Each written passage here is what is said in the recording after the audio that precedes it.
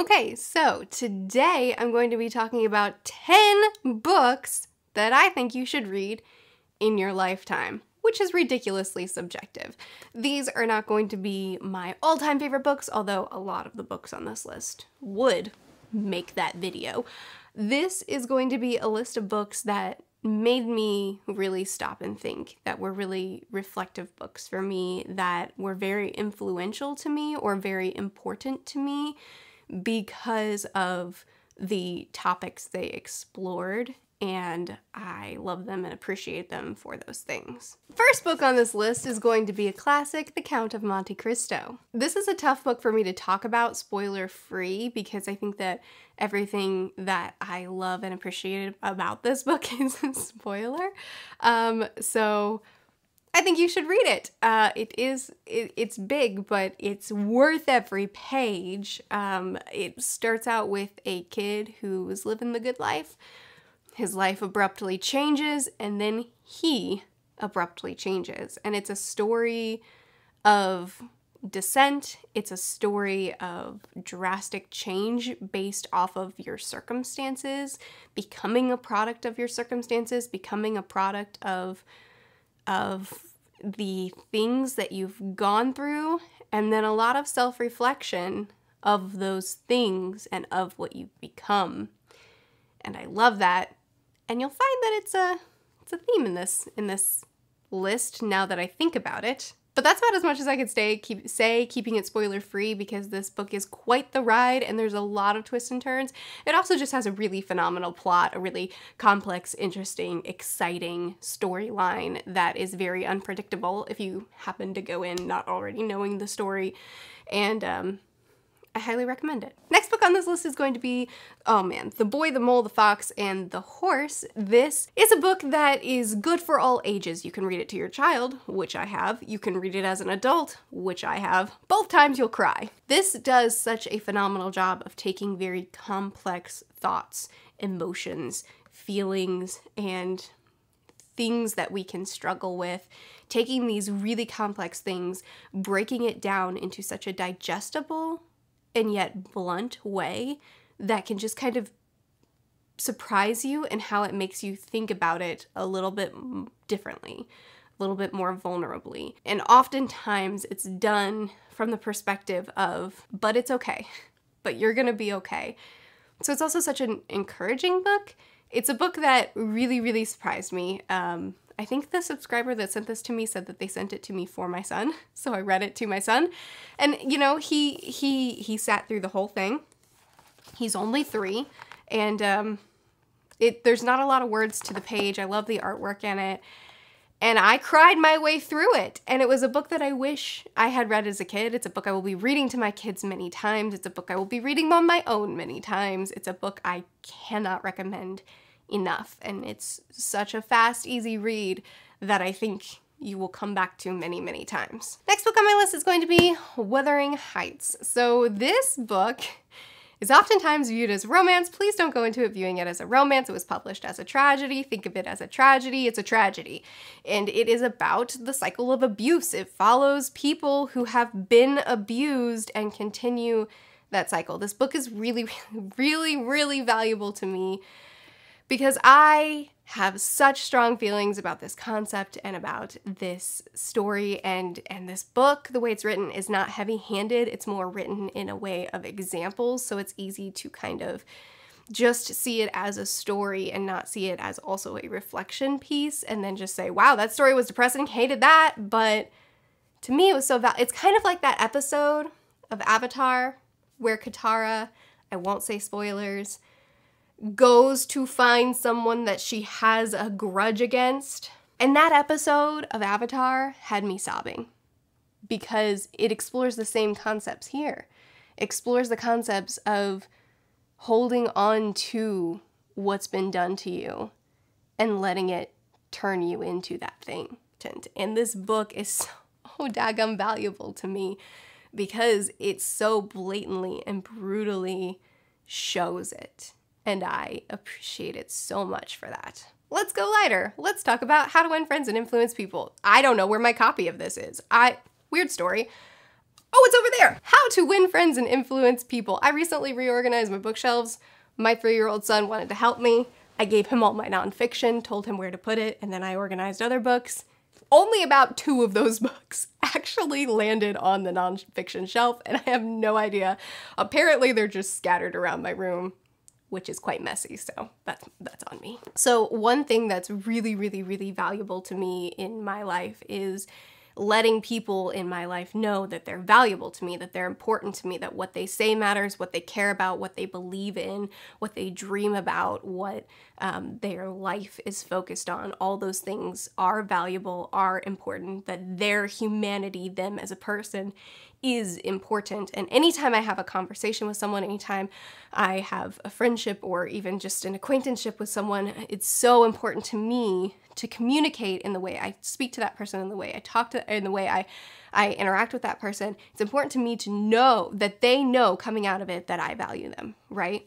So I read a lot of nonfiction books. I mean, I don't read a lot. I don't read a ton of nonfiction, but when I read nonfiction, a lot of the books that I end up picking up are on effective communication and on this type of thing. And I think that this is probably it definitely is my favorite book so far that I've picked up on this subject. I think that Dale Carnegie does exactly, he has this exact same value, exactly what I just described. That's his main goal too. And this talks about how to communicate with people in business settings, in social settings, in familial settings. He talks about how to show people that they're valuable and how to make a person see that that's important to you. And that is effective in every situation of life. And I think it's, even if this isn't one of your number one most important things to communicate to people, even if that isn't high on your list, I still think that this is a valuable book and a great book for making you kind of reflect on how you view the world and reflect on how you view success. And I appreciate this book so much for seeing exactly what I value and showing me how to display that value more effectively. Next book on this list is The Picture of Dorian Gray. We have a theme here. This story is about a man who's very beautiful, and he has people in his life who let him know how beautiful he is very frequently. So he becomes very vain and conceited. He has a portrait drawn of him. How do you talk about this book, spoiler free? This is also about the descent of a character. Man, I love character descent stories. He gets really prideful, really wrapped up in himself, and it turns him ugly from the inside out. And I adore this book. I adore this book because, one, it's just a great read. It's just a really interesting story. But I also love it for the concepts that are discussed, for the more philosophical discussions that come from this book and from the journey that Dorian Gray takes and from where it ends and what it does to him. And I love it. I love this discussion and all the things when people read this book, all the things that we can discuss together about it. It's a great story in and of itself. It's a great discussion piece, and I love it for that. Next book on this list will be another nonfiction, and that is Things My Son Needs to Know About the World. Is that right? Yeah, hey, I got it right. Things My Son Needs to Know About the World is one that won't be applicable to a lot of people, but it is to me. This is a nonfiction by my favorite author, who primarily writes fiction. This is a series of letters and stories that he wrote to his son, but published for the world. There's a lot of stuff in here that any parent could relate to, and Bachman does such an amazing job of taking these simple, non-important topics, talking around them in circles to the point that you're thinking, why are we here? And then bringing it all together with the biggest gut punch that leaves me crying, at least. There's so many sections of this book that I read to my husband that had him also teary-eyed, because it's just stuff. It's a raw, real look into the messiness of parenthood, but more importantly, the incredible joy and wonder of parenthood and the fears that you have when you're raising a kid, and just, it's so relatable. Everything he writes is so emotional. This is an author that can do no wrong. This nonfiction hit me hard, and it's one that I reread sections of because it's just so great. Next on my list is kind of a more general thing, and that's just going to be memoirs.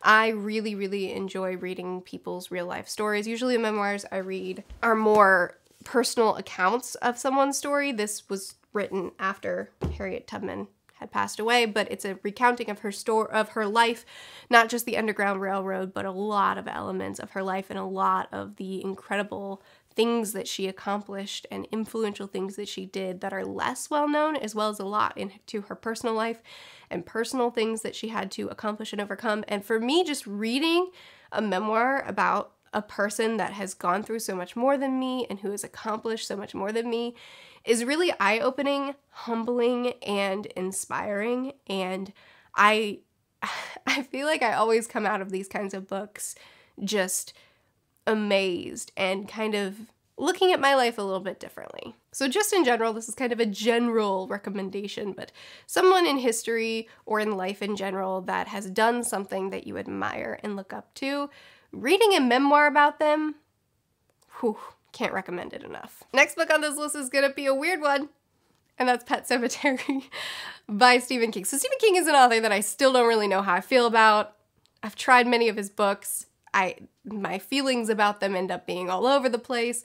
So far, my favorite book of his has been Pet Sematary, and partially because it's a great story, but more so because I know that King does this in most, if not all of his most of his books, where he takes a real life thing, a real life subject, and creates the horror around it. And this has been my favorite instance of him doing that. I love books that have deep explorations of grief.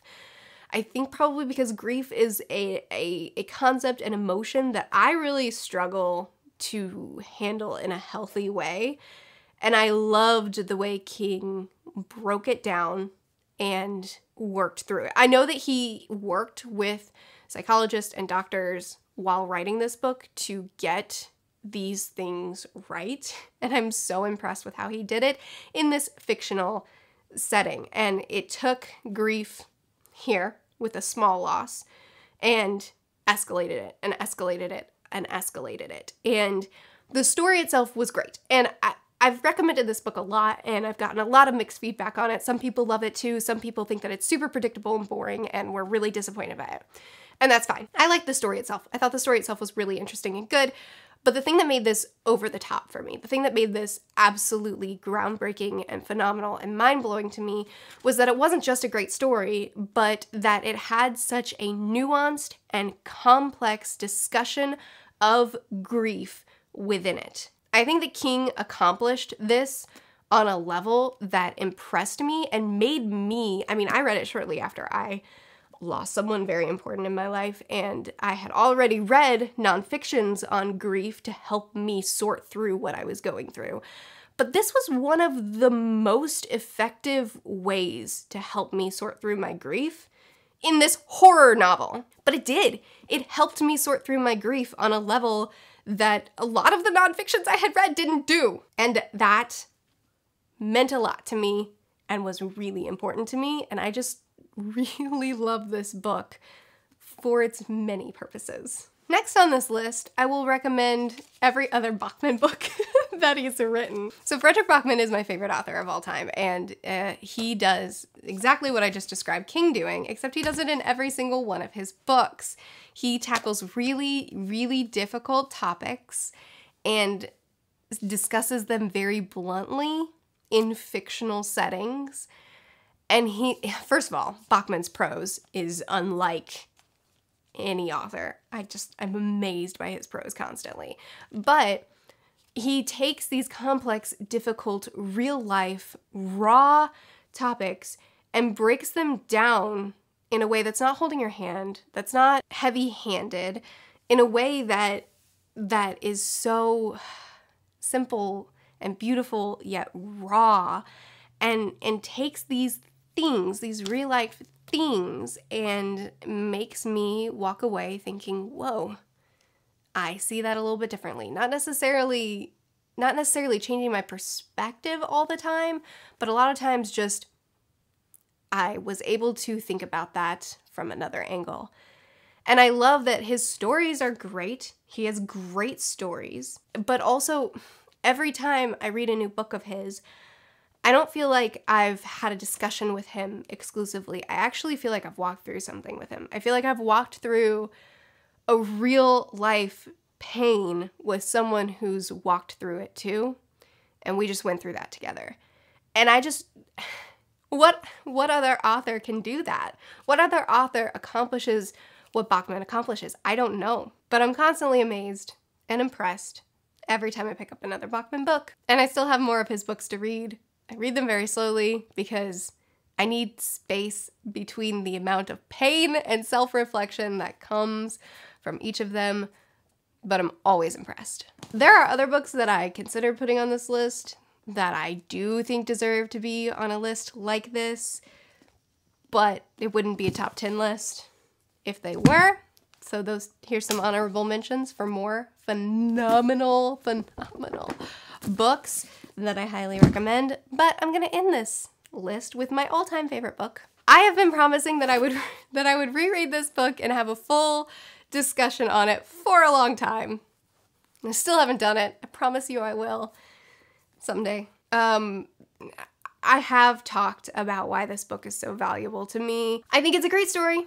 We'll say it again. I think it's a great story in and of itself, on its own, great story. I love the magic of it. I love the whimsy of it. I love that Peter Pan is just this little runt, this little brat that has so many layers to him.